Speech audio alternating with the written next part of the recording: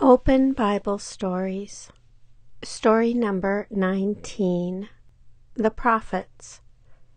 A Bible story from the books of 1 Kings, 2 Kings, and Jeremiah. God was always sending prophets to the Israelites.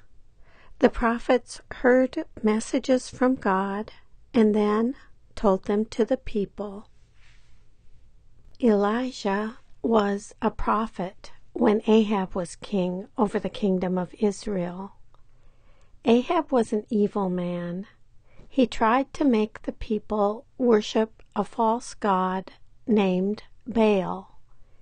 So Elijah told King Ahab that God was going to punish the people.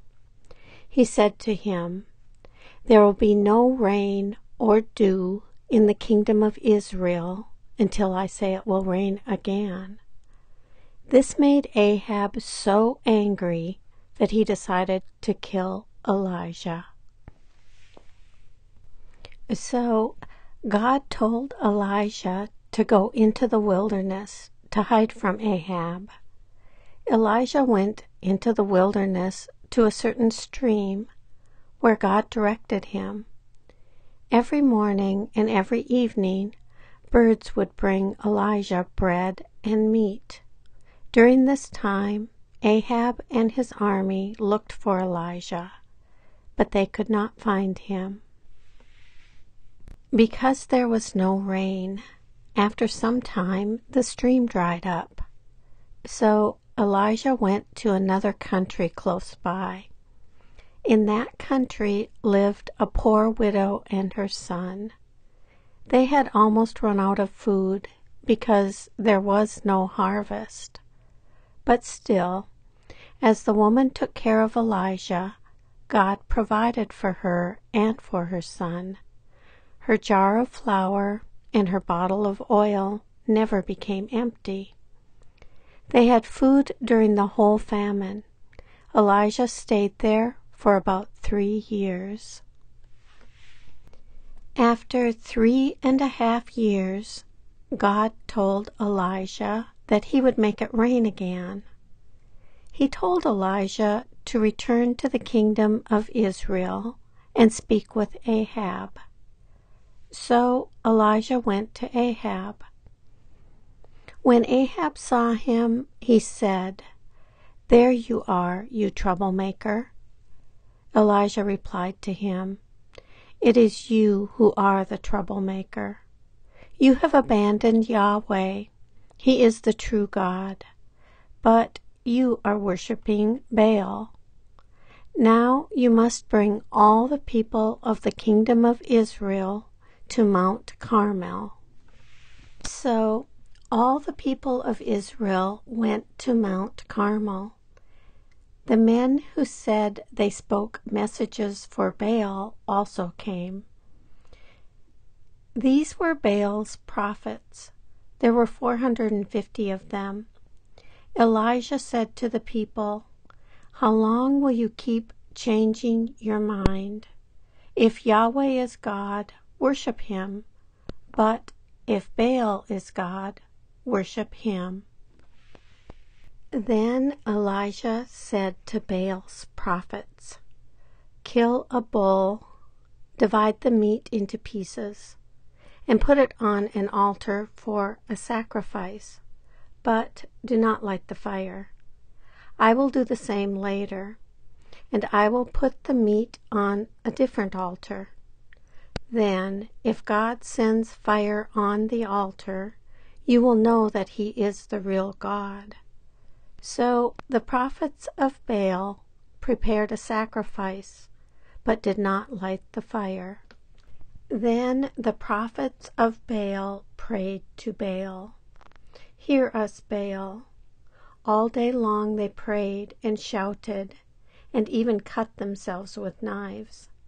But Baal did not answer, and he did not send any fire. Baal's prophets spent almost the whole day praying to Baal. They finally stopped praying. Then Elijah put the meat of another bull on an altar for God.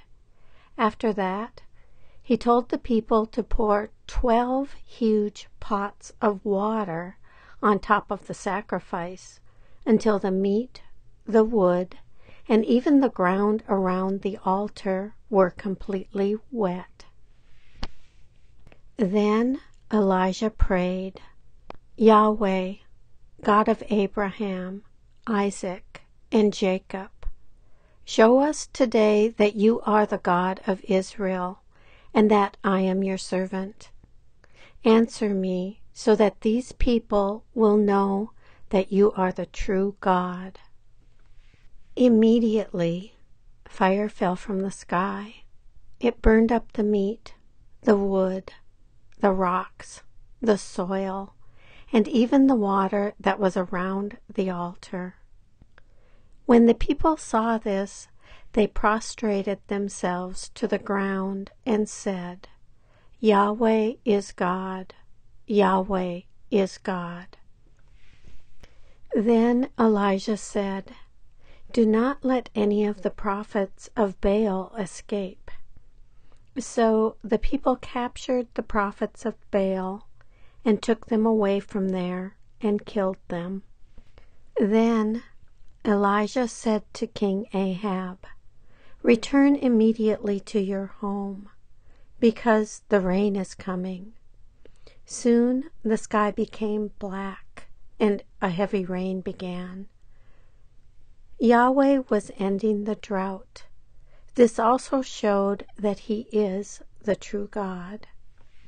When Elijah finished his work, God chose a man named Elisha to be his prophet. God did many miracles through Elisha. One of the miracles happened to Naaman. He was the commander of an enemy army, but he had a bad skin disease. Naaman heard about Elisha, so he went to Elisha and asked him to heal him.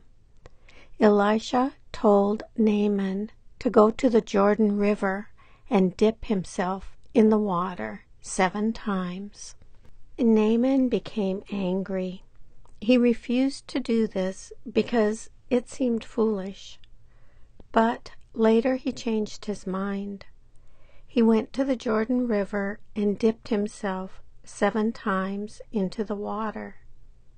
When he came up from the water the last time, God healed him. God also sent many other prophets to the people of Israel.